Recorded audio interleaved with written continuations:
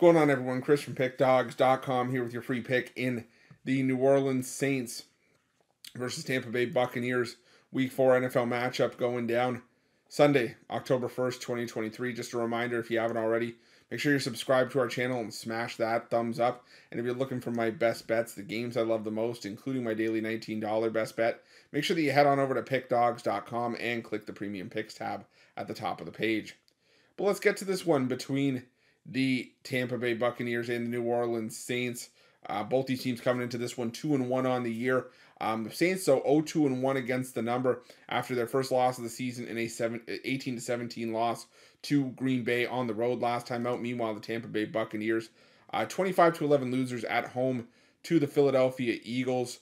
And that was in prime time as well. So you got Tampa Bay coming in on a short week, and let's call it what it is. I was on the Tampa Bay Buccaneers in that game against the Philadelphia Eagles, and it just really did not look good for Baker Mayfield in that game. I caught some flack on our morning show for saying that this might be the best group of receivers that Baker Mayfield has had in his career. Guys like Mike Evans and Chris Godwin. But the offense wasn't there for Tampa Bay in that game. Threw for just 133 yards, rushed for just 41 yards. Really could not get anything going in that game. Only 12 first downs for the Bucs in that one as well. So is that a bit concerning? Perhaps. But not as concerning for me as the New Orleans Saints potentially being without David Carr here. I mean, he is out indefinitely.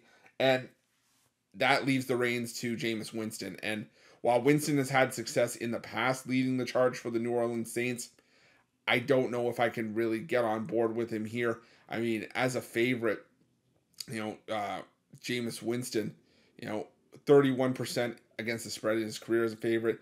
3-11-1 against the spread Winston is in his career as a favorite of 3 or more.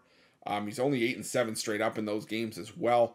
So I think this could be a spot where, if the Saints win, they win an ugly 2-point game, like an 18-16 kind of game or 19-17, something along those lines. And that kind of game would not surprise me here for the Bucs, who are sort of a defense-first team with Todd Bowles leading the charge. Like I said, I think this game's going to be ugly. I think points are going to come at a premium, and having a free field goal in our back pocket to fade Jameis Winston, probably where I want to be. I get it, Baker Mayfield.